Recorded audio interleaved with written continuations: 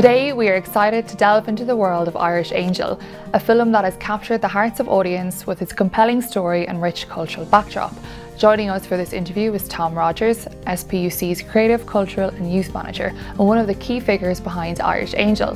Tom has been instrumental in bringing this project to life, along with the invaluable support of talented director Danny Patrick and the support of the Society for Protection of Unborn Children. So get ready to go behind the scenes of Irish Angel as we explore the making of this impactful film and the inspirations that drove it forward. Hi Tom, it's great to have you here in studio. Thanks for joining me. For those who haven't seen the movie yet, could you give us an overview of what Irish Angel is all about? Okay, well, it's actually based on a true story, the experience of the writer-director of the police, Danny Patrick, something that occurred in his extended family. So the film's based around Aine, who's a 15-year-old schoolgirl. She's from the wrong side of the tracks, as it were, growing up in Portrush, Northern Ireland. And, you know, she makes a few mistakes in life as we meet her at a point where she's just had a bit of a sort of summer fling with the school heartthrob. And she's found herself pregnant in very difficult circumstances. She's been brought up by her mother, who's just down to her last cleaning job, living with her grandmother, who's dying of cancer. So the circumstances seem really difficult. And as more and more people get to know about it, she finds herself just confronted with a whole range of, you know, different voices and opinions about what she should do. And so she confides in her best school friend called Leo, who's this aspiring actor, but also from the wrong side of the tracks. So he gets involved with his brother's local gang, and his life gets into all kind of difficulties. And through that experience, and also an encounter with her, this old parish priest, who's played by the veteran actor Julian Glover, she has a kind of, I suppose, a bit of a spiritual awakening, really, where she starts to see the light at the end of the tunnel and things in a more positive light, and a way through the difficulty that she's in. So I don't want to give the ending away, but and you know, from the way I've described it, it all sounds a bit heavy, but it's not actually. It is actually a comedy drama. So above all, it's a very uplifting movie, I think, and it's very entertaining. You know, it's very funny, and yeah, it's a real feel-good movie, but one that's also a bit gritty and down to earth, and one perhaps with an important message. That's very interesting. Now, how did you come to be part of the process, like in Irish Angel? What role does SPUC play in the film's production? Yeah. Okay, well, it was back in 2018, actually, that Danny Patrick, so he's like a up-and-coming independent film director, he came to us with a pitch, with an idea to make a movie. He comes from a Irish background, and he'd been quite badly affected really by the experience of the Irish referendum, which took place in 2018, and on abortion, and that was when, you know, abortion became a constitutional right in the country. And yeah, he was just very moved by that experience, and he wanted to respond in the only way he knew how, which was how to make a movie. So I guess he was coming to SPUC for support, and then back in the movie. And so we went to meet him, and also another of the producers, Alison Fenton, as myself, and John Deegan, and another colleague. And yeah, we talked about the idea for the movie, because that's where every movie starts, with an idea. And we were quite excited by the idea, because it's something we did want to get involved with in SPUC, because we realised that we couldn't really win the political fight until we've won the cultural battle. And we saw this as an opportunity to influenced positively, maybe in a small way, but in a very real way, you know, the culture. And that's ultimately what we've got to do, is transform the culture. I don't know, one movie isn't going to change the world necessarily, but we see it as a start, and hopefully it's the start of a process. Well. Yeah. And where was Irish Angel primarily shot, and why were these locations chosen? Well, it was mainly shot in where it's based, where the story is based, which was Portrush, County Antrim, Northern Ireland. So, I believe that's where Danny Patrick is from. So it's a place he knows, you know, really well. It's a bit like Woody Allen with New York. He's a bit like that with Northern Ireland, and it was great actually, because the whole community got involved. You know, for instance, a lot of the film is shot in the school, so it was a local secondary school there, and all the kids came in their summer holiday to be extras. And we gave the head teacher a cameo role as well. So amazing. Everybody was on board. Everybody was on board, which was great. And we had the first screening of the movie in Portrush, and a lot of the community had been involved, came to see it. We were actually going to film some of the movie in Malta originally.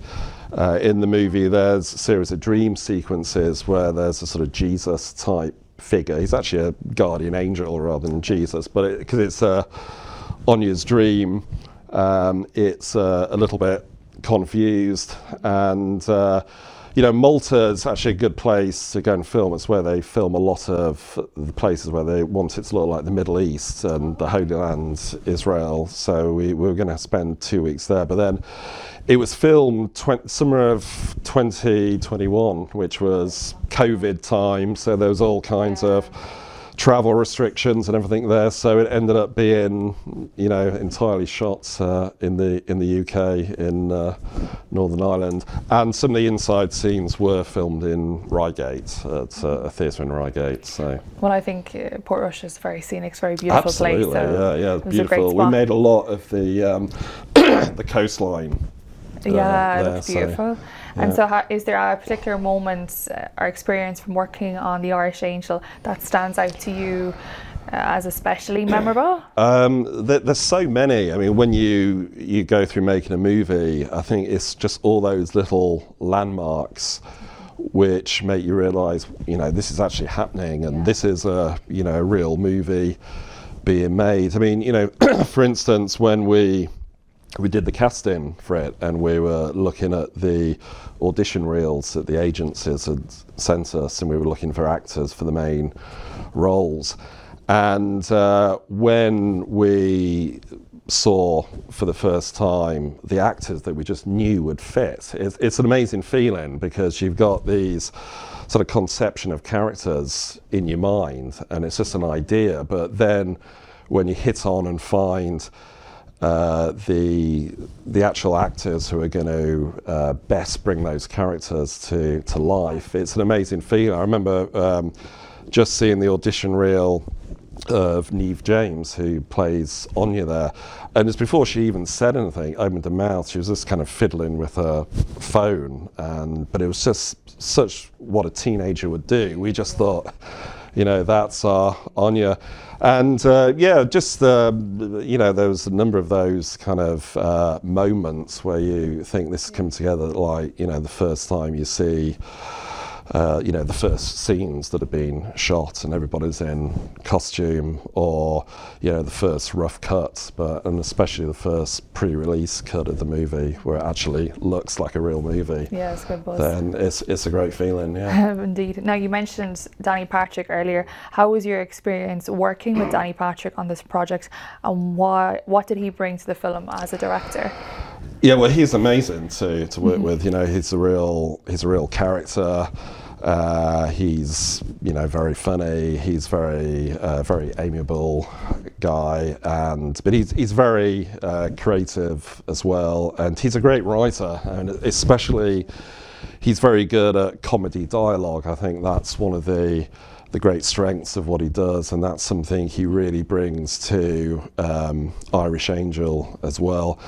And I think he brought a real kind of streetwise element to it as well. His films there, you know, you see a bit of the Guy Ritchie in them. There's always small-time gangsters and things like that in, but that just brought a sort of more popular dimension, I think, to the movie, and also provided a bit of the sort of gritty, down-to-earth background that really made the positive message, the positive things of the movie came out. So yeah, he was great, and he's his own man, but he's also open to the collaborative process.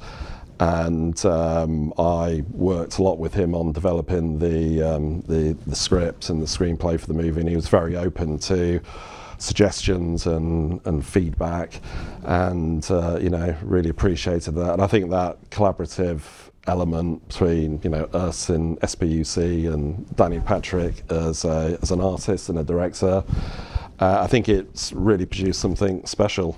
Fantastic. Now, what were some of the key influences or inspirations behind the story and themes of Irish Angel?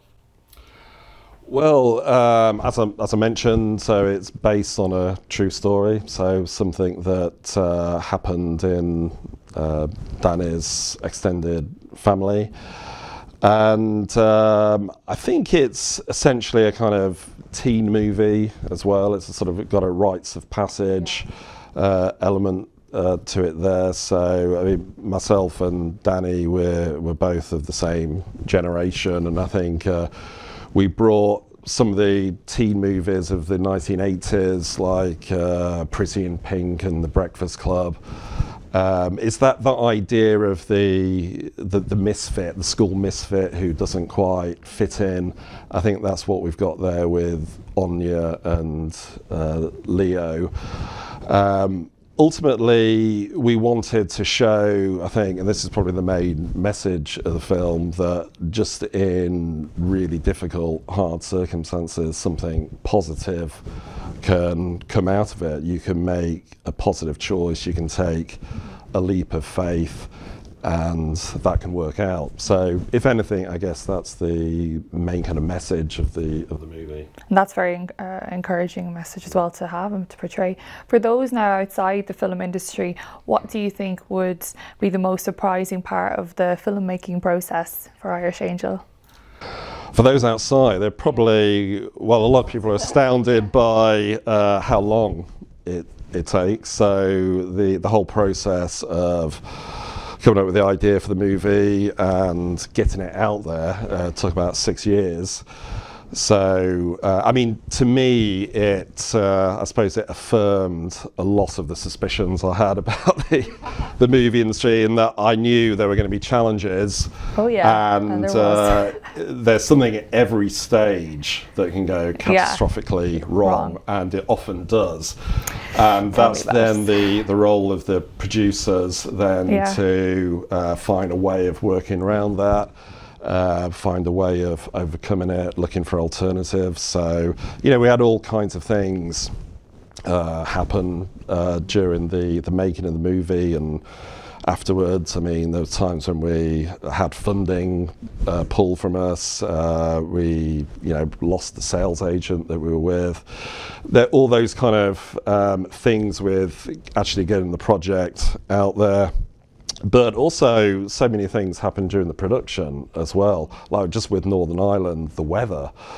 And especially, that's one thing about making a relatively low budget film, because you've only got the budget. If you've got a big budget and it rains one day, you just hold off till tomorrow.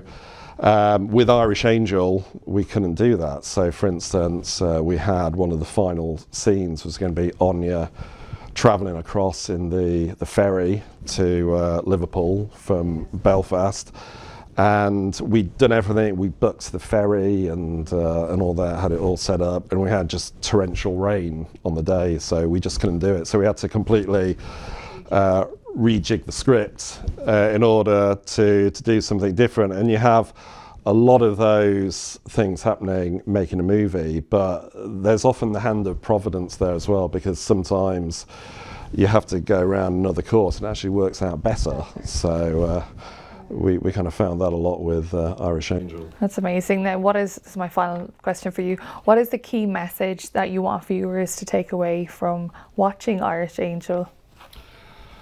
I think really it isn't the sort of movie where we want to hit people over the head with a sledgehammer with a very heavy message. It's not the kind of movie that I think will get anybody's backs up. You could take anybody along to this movie, whatever their views, but it just shows that even in the most difficult circumstances, there is always the choice to choose life, and that's always a positive choice. It can seem like a scary choice, but if you've got the right support and people who say the right positive things to you. So there's several characters in the movie in particular, like the grandmother character and the priest, who just really, I think, suggest to Aine that there is a positive way forward, there is hope, and in the end, that hope, that light carries the day. So, as I said, it's an uplifting movie, ultimately. Indeed, I really enjoyed watching it, and I enjoyed chatting to you, Tom, and thanks again for coming into the studio. It's been a pleasure. And for travelling up today. I appreciate that. Thank you No so problem. much. Thank you. Thank you everyone for joining us today on Uplift. Please tune in again soon, where we will have more influential guests.